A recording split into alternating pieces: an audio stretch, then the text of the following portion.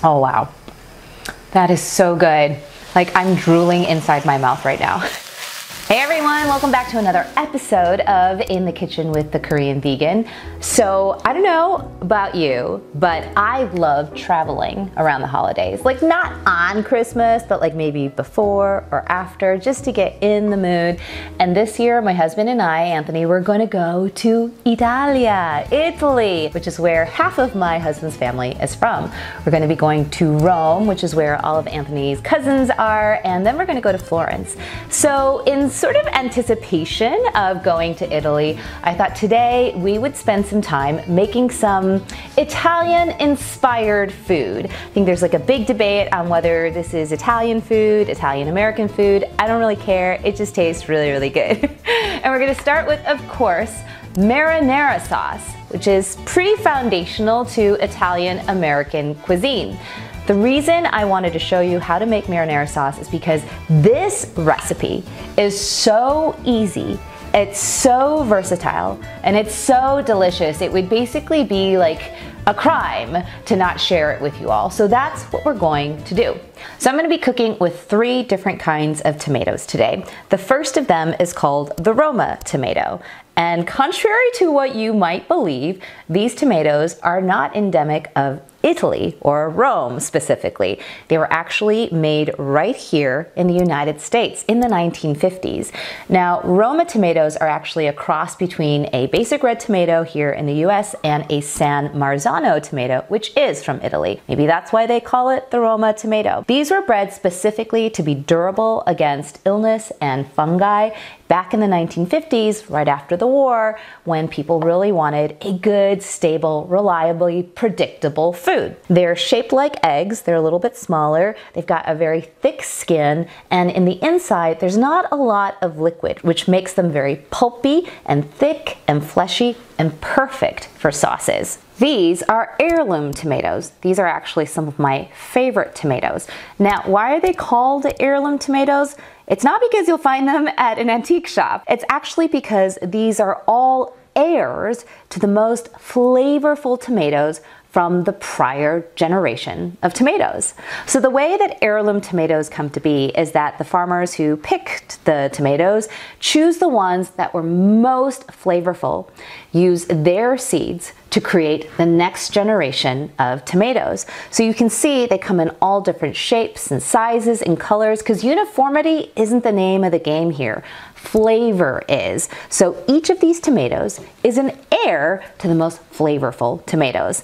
They're full of liquid, they're super juicy, incredible flavor, and I love using them for my red sauce. Last but not least are the Campari tomatoes.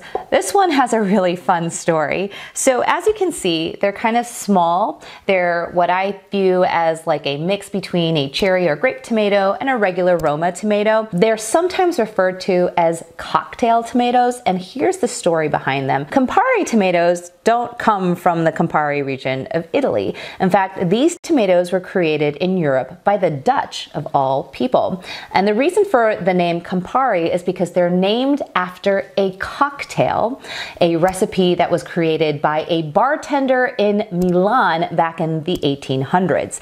Campari tomatoes are very, very, very sweet. They're small and they're compact.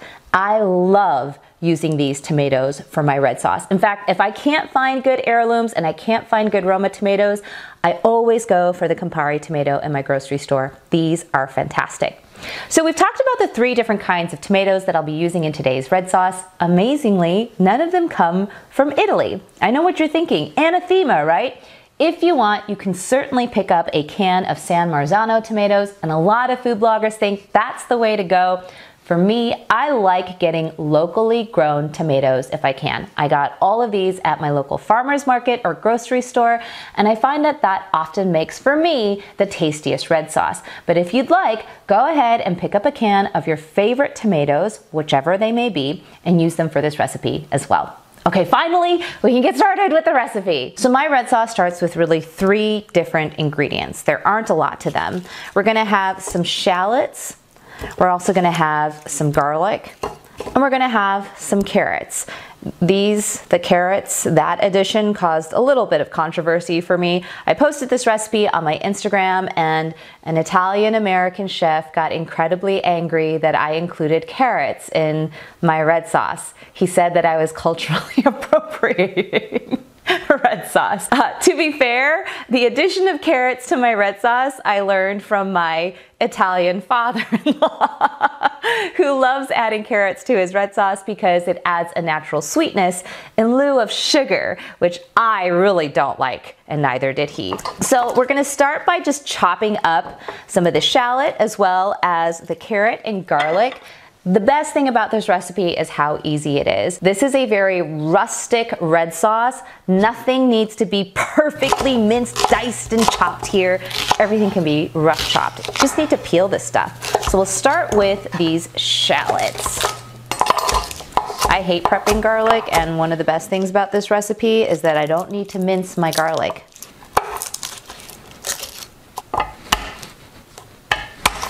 Alrighty, so we're basically done chopping and prepping all of the aromatics and the veggies that are going to go into the sauce, as you can see. So a lot of red sauce recipes require you to skin the tomato and seed them. I don't want to do all of that. It's a lot of work, and I've always found that my red sauce tastes fantastic with the added texture of the skin as well as the seeds. You should also know that this pulpy area, almost gelatinous area that protects the seeds, well, guess what? That's where all of the flavor resides. The skin is also where the antioxidants like to reside. So I like to keep those things in my red sauce. If you want to go ahead and skin and seed your tomatoes, more power to you. This recipe is about as easy peasy as it gets, which means we're not going to do any of that.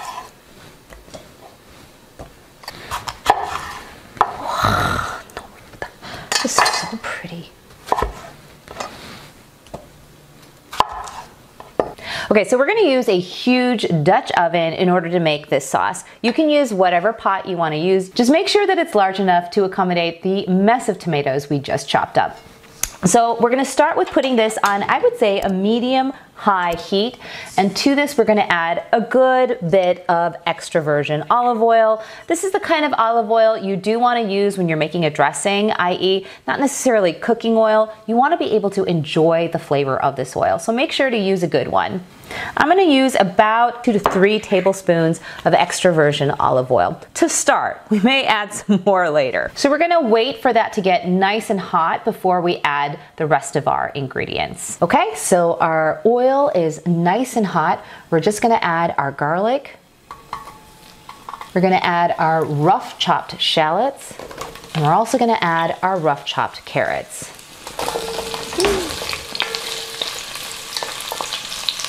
And we're gonna let these veggies sweat a little bit in the hot oil.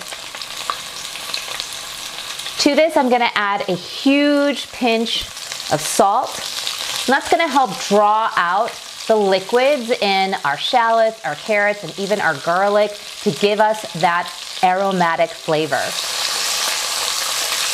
Our shallots are getting soft and translucent.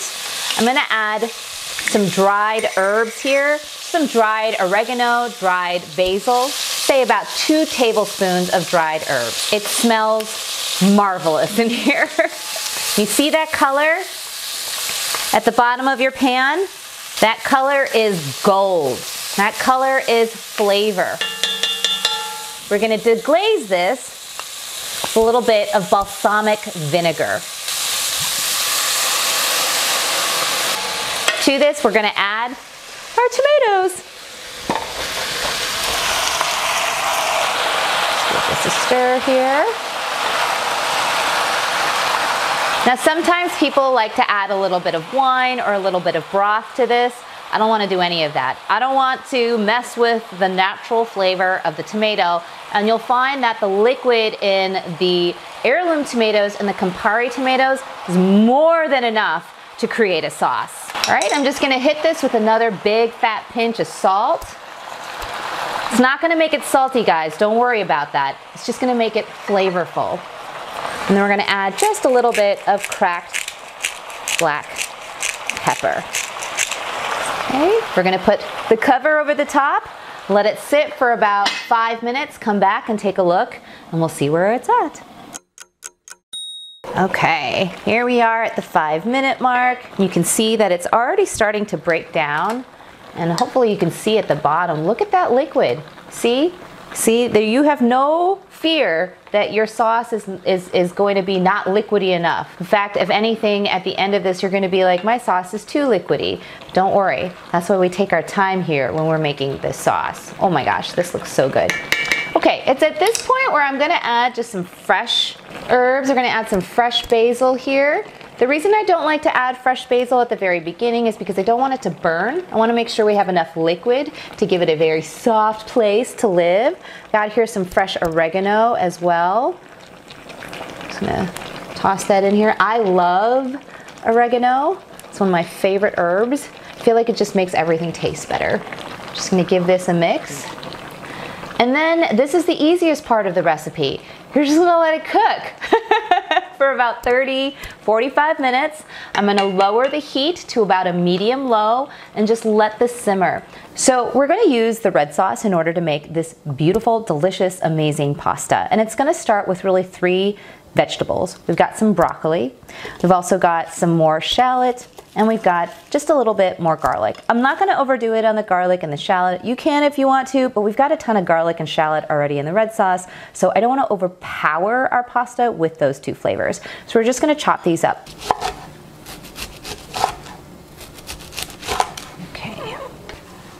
The other thing about broccoli is I don't like big chunks of broccoli like this one. If I find a big chunk of broccoli, I'm just gonna tear it up with my hands a little bit.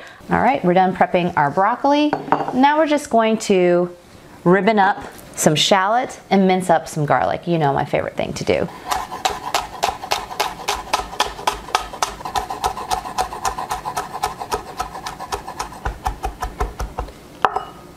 Now we're gonna prep our sausage. I know what you're thinking. I'm vegan, I'm Korean, how are you gonna make sausage? I'm actually gonna be using one of my favorite meat alternatives. It's called field roast. It's basically the only meat alternative that we use, and I'm gonna use the Italian sausage variety. I'm just gonna use 1 sausage link. Don't eat the plastic casing. Gonna chop it up into little hunky bits here. I'm gonna stick it into my miniature food processor.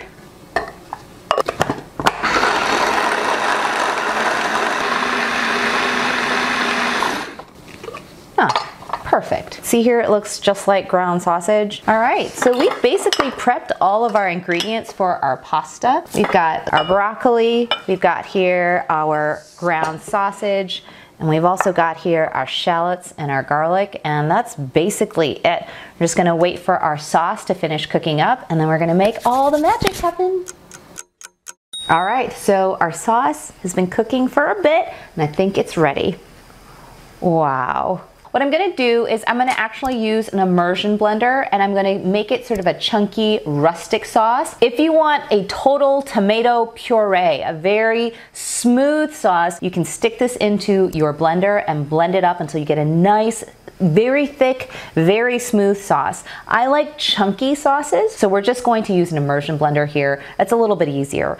I will say, for my purposes, I would give this another 30 minutes, not on the stovetop, but just to cool. That way you don't have like hot sauce splattering up in your face while you're blending it with the immersion blender. Make sure that, you know, the bottom of the immersion blender never touches the bottom of your pan. Be very careful about that.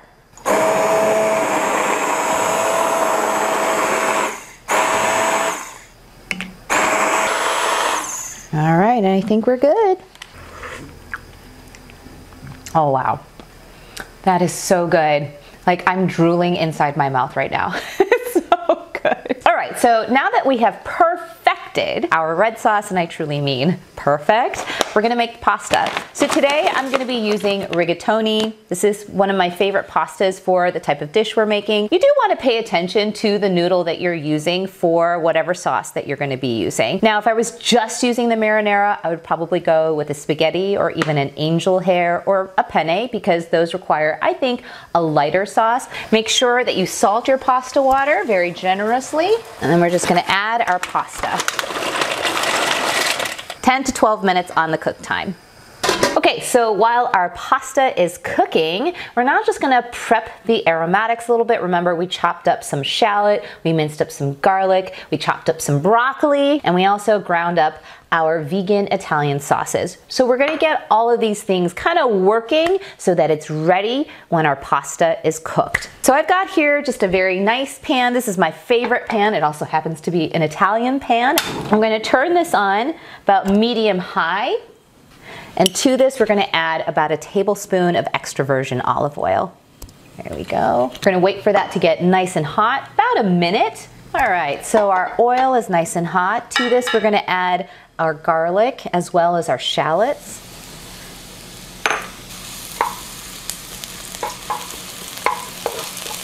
Next, we're gonna add our ground sausage. We're just gonna let this cook for a little bit.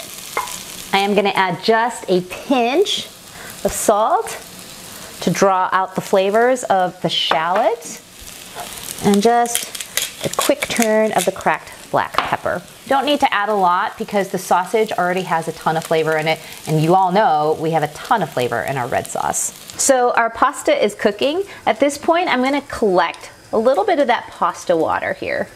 I'm gonna get 2 healthy ladlefuls of that starchy pasta water. And I'm gonna pour it over, there we go.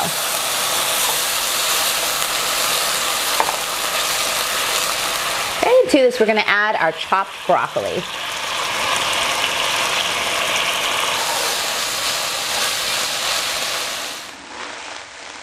Okay, so now our pasta is cooked. I'm gonna add it to our pan here. I'll lower the heat. Now I'm gonna add our beautiful red sauce.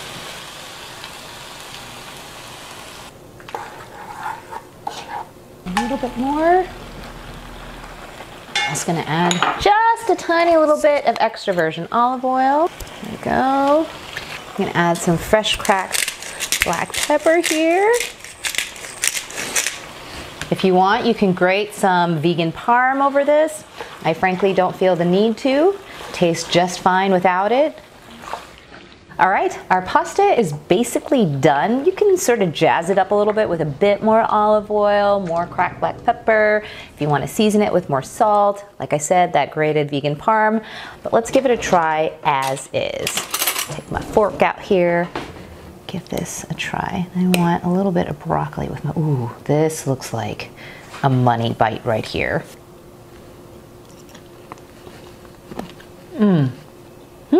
That's so good. That's so good. It tastes like you were coming home after a really long journey outside in the winter cold, and your grandma has made you this amazing bowl of pasta. And she's been slaving away all day on her red sauce. Oh my God, it is so good. You taste every single tomato that we put into that red sauce. You get that lovely crunch from the broccoli. You get that insane fennel from the sausage that we put in here. This is such a fantastic recipe. It's so easy to make, and it's just one of many things that you can make with that incredible red sauce that we started out with. I hope that you try making this. If you did, make sure to comment and let me know. If you like this video, please leave a comment, subscribe if you haven't already, and make sure to check out all the other In the Kitchen with the Korean Vegan videos that I will be posting to this channel right here. Thanks so much, everyone. Bye.